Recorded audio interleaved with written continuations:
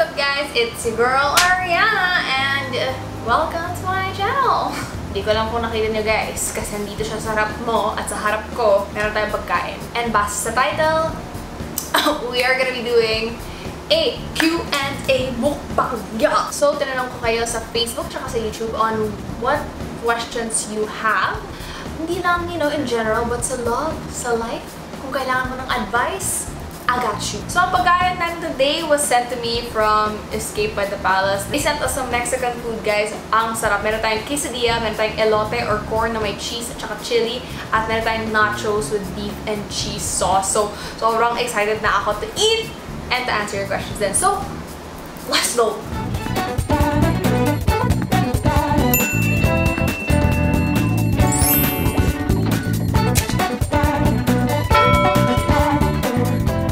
Ang dami nating hugot today, guys! Okay lang ba kayo? Okay naman yung mga puso nyo? Galing kay Dreamer Official on YouTube, he says, should I still continue to court my crush kahit na sinabi na niya na ayaw niya sa akin? Huh? Pansinin nyo please, pa-shoutout. Ang sagot ko, sadly, is no. Oh no! Harap. So, bakit no? If you really like someone, guys, of course, yes, mag-e-effort ka. You know, try to get them. Pero kung alam mo na na ayaw na nila sa'yo, mag-back off ka na lang. Kasi sinasayang mo yung oras niya at sinasayang mo yung oras mo. Bakit pupunta ka dyan sa tao na walang gusto sa'yo? What for? Diba? Yung sabi ko sa dati ng video, guys, love should be easy. You don't have to force love. For sure, of course, I understand. Minsan, it's really difficult to get to know someone or to know if someone likes you. But if you know na that they're not interested, respeto naman sa kanila at sa sarili mo, just move on. Kasi for sure, when you find the one you love, you'll know deep down inside that not only that you love them, but they love you back. Pa! On YouTube ulit, Marco Leantes messaged and said, best lesson in life. Also, keep it up, Aryanna. May heart emoji pa. Thank you, Mark. My best lesson in life. Grabe, galing to sa mom ko. At in-explain ko na rin to sa stream ko, guys. Wait lang, ah. Kaya muna ako, ah. Wait lang. What my mom told me. Maganghang! Wait lang, maanghang!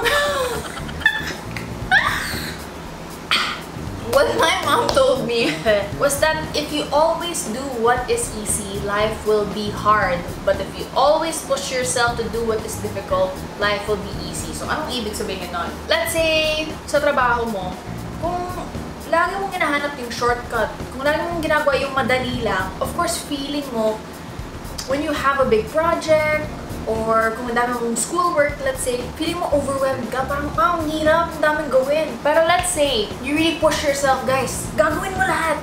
You really push yourself na every day. I-max out mo ang sarili mo. All of a sudden, when you have a big project, feeling mo na madali lang siya. So, for example, for me, guys, noong 2018, gumawa ako ng one video every day for 100 days straight. As in, every day nag-upload ako ng video consistently. Grabe, ang hirap mo na. Wala akong tulong. Ako yung nag-shoot. Ako yung nag-edit. Ako yung nag-upload. Ako, one-man team lang ako. So, nung time na yun, nahihirapan talaga ako.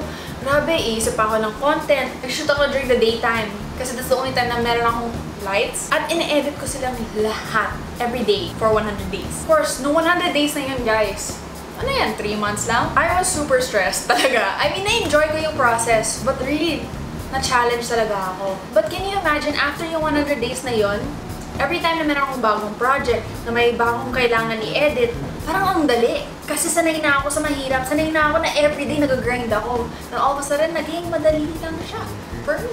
So, I love that idea na if you really want life to feel easier, you have to train yourself to be more challenged every day. At meron din akong quote na super gusto, is that comfort is the enemy of progress. So, kung feeling mo komportable ka, hindi ka mauunlad.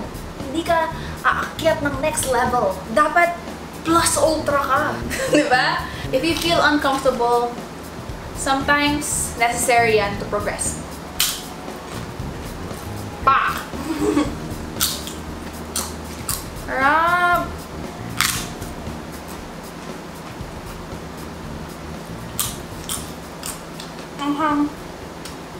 Galing ito kay Sensei on YouTube. Sabi niya, how to move forward from the past, lalo na napamahal sa kanya but she got into a relationship faster.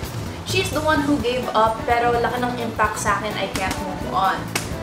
Yes, guys. Sobrang normal talaga to feel heartbroken and sad. Like, valid talaga yon, okay? As I always tell myself, and even yung friends ko, it's okay to feel sad, but it's not okay to stay sad. So, how do you move forward? Yun yung first question niya. Distract mo ang sarili mo. Hang out with your friends, kinig sa music. Huwag yung heartbreaking music. Dapat yung mga positive na music. Rock music, ganun. Hanap ka ng bagong hobby. Mag-ML ka. Manood ka ng anime. Read a book. Learn something new. Sports. And yung most important, guys, time. Time lang talaga. Gets ka naman 3 to 6 months, yes.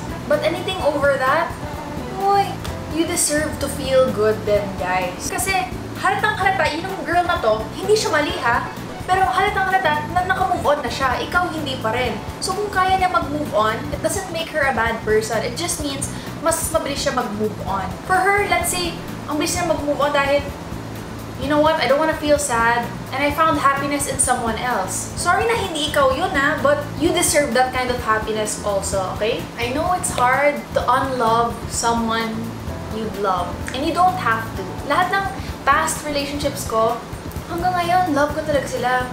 But, you know, everything happens for a reason, and at the right time, I know I will find someone, and for sure, you will find someone din. So, huwag kang mag-alala, kain ka na lang dyan!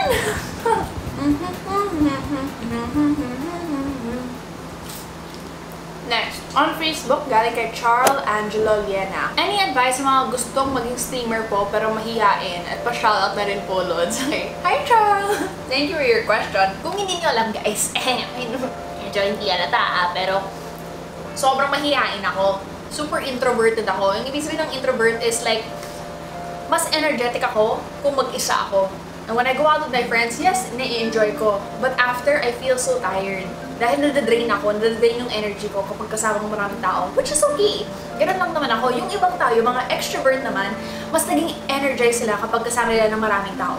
So yun lang naman. For me, when I started, not streaming lang pero vlogging on YouTube, and streaming, inisipan ko na lang na mag-isa lang ako dito sa kwarto. Yung kinakausap ko is yung camera lang, diba? So, hindi ako super nervous. And na-excite ako because, personally, yung mindset ko is, let's say I wanna make friends. Yung mindset ko is, gusto ko lang mag-stream ng Mobile Legends. I just wanna play.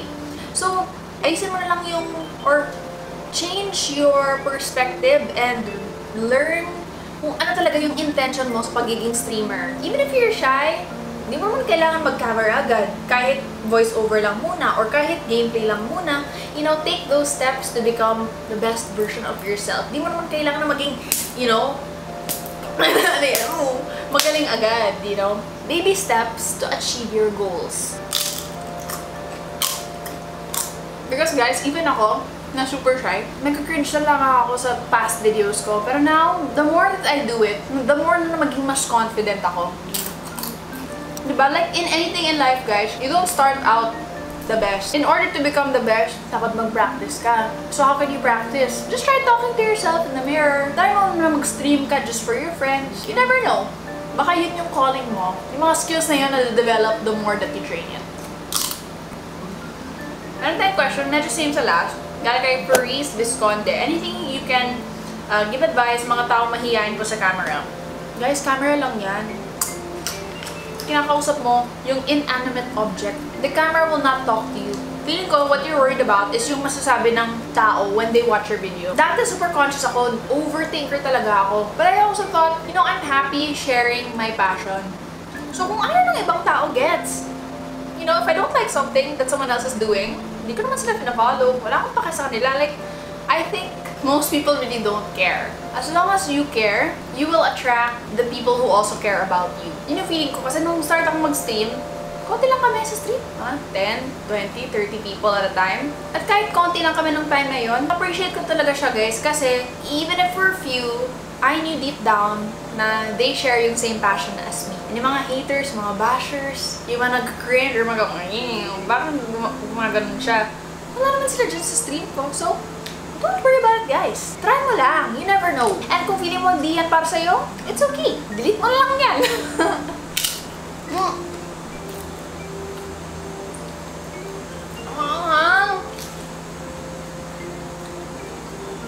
Okay, next question. Sabi ni Marjalu Akilam sa Facebook, kung may pagkakataon na maging host ka sa isang ML event tournament, papayag ka po ba? At shout out din doon. Thank you, Marjalu, for the question. So, feeling ko nakita niya yung shoutcasting video ko. Fairness, never ako nag-shoutcast, never ako napanood ng ML game na that has been shoutcasted. Wala talaga akong alam. Sorry I just did it kasi yun yung request ng viewers ko sa stream ng time na yun. But nag-host ako ng MTV, OPM TV, OPM I Love. Nag-VJ ako. Nag-host din ako ng mga events. You know, and as long as you are prepared and knowledgeable sa topic na yon, it will come easily to you guys. So, feeling ko, of course, papayag talaga ako. But in order to feel confident, guys, dapat alam ko yung mga terms, alam ko yung mga combos, yung skills, yung items. Pag na-master ko na yan, feeling ko, kaya ko. One at a time lang, guys. But of course, if anyone wants to get me as a host, baka naman. Ako na, makakong pala to. Kinakain ko pa rin. On YouTube naman, sabi ni Louie Rostro, ako po kailangan ko po ng advice kasi po may girlfriend po ako tapos may babae na nagkakagusto sa akin. Ano dapat kong gawin? Haba ng hair mo, bro! Sana all! Kung may girlfriend ka and you love her, bakit i-entertain mo pa yung other girl? Fair ba yan sa girlfriend mo? Kung ikaw yon, tapos yung girlfriend mo ngayon, may nanliligaw sa kanya, okay ka ba dun? So, put yourself in her position. Because if you really love the first, you wouldn't even think of the second. Pero kung feeling mo talaga si girl number 2, siya yung the one. Respeto naman sa current mong girlfriend, sabihin mo sa kanya, don't feel like this is working out. Sorry, don't like you anymore. It's better to be honest than to cheat on someone. Okay? If you like someone else, that's okay. Just make sure that you're honest with your girlfriend. For our last question of the day, yan kay Patrick Cruz on YouTube. He says, paano po malalaman pag gusto o ayaw ka ng isang babae? Good question! Since babae ako, alam ko yung sagot. Depende din sa babae. But in general, you know when someone likes you pag naging madali or when a girl likes you, guys, you will know. Ito. You will know. Girls make it so obvious minsan, ha? Yung, let's say, natin isipin na toxic girl na to or she's playing games. But most girls make it so obvious na they like you. How? Number one, if you feel mo yan, nag-reply siya right away sa mga messages mo, kina-compliment ka, she tries to get to know you. You know, she asks questions about you. Tumatawa siya sa mga jokes mo kahit hindi yan funny. Because when you really like someone, no matter how they look, where they're from, who they are, when they like you, they become beautiful to you, diba? Diba yun yung feeling, guys, na even if someone's not perfect, when you like them, naging perfect sila para sa'yo. Oo, diba? Kilig! So, ayun. I think it's simple. When a girl likes you, mafe-feel mo yan. When she makes it difficult for you, minsan akala natin hard to get, pero sa totoo lang, guys, we're just waiting for you to make a move. Mahirap talaga kapag torpe, no? But most girls are waiting for you to make the move. At mag-give up sila if you take too long. There's nothing wrong with being honest sa mga feelings mo, guys. Yun ang gusto ng girls. Communication. Respect. Let us know how you feel. Kasi we can't guess how you feel. Maging toxic ang isang relationship if you cannot even tell each other how you feel. Alam ko mahirap talaga, guys. As in, wow, it really makes you vulnerable. Parang open ka talaga sa kanya pag sinabi mo na may gusto ka sa kanya. Kasi yung fear is, she won't like you back. But, diba, if you really like the girl, it's worth taking the risk. Kain na lang ng corn. Sayang, guys, if you never shoot your shot. If the whole time nag-overthink kayo, just go for it. Mag-confess ka sa babae na gusto mo at sabihin mo, sabi ni Ate Aryanna, go for it. And really, at the end of the day, what's the worst thing she could say, diba? No. It's not the end of your world. It's not the end of your life. It's just the beginning of a new journey of finding someone new.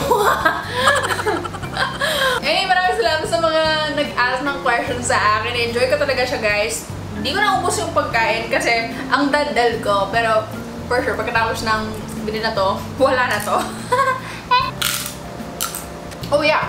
Don't forget guys to like the video, mag-subscribe din kayo, at itunog mo ang kampana kung gusto ka ma-notify every time na meron akong bagong video. And kung meron pa kayong tanong guys, maybe for my future videos, or kung gusto kayong mag-discuss na mga answers ko, i-comment nyo yan. Kung hindi nyo alam guys, binabasa ko lahat ng mga comments sa thousands of hundreds of comments. Binabasa ko lahat yan. Tingnan mo yung mga YouTube videos ko, lahat hina-heart ko. Because I really care about you guys, ha. And kung gusto niyo ng hugot session, kung mahilig ka sa ML, or sa anime, or kwentuhan, or jamming, i-check mo na rin yung Facebook page ko. Nagsistream ako Monday to Friday at 7 o'clock p.m. Nandun naman ang links sa description at sa pinned comment below.